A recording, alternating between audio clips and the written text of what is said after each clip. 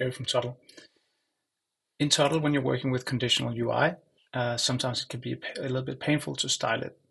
So by conditional UI, I mean elements that are not only shown all the time, but can be hidden. So in this case, I have some divs over here that are hidden. I can show you what the application looks like. So when I toggle it here, it switches to one image, and I toggle it again to the other image, and then back. So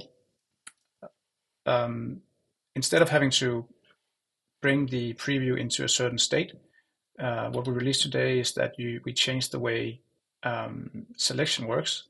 So if I select this item over here, it'll automatically pop in, and I'll actually be able to style it directly. And if I want to show the other one, I can click that one.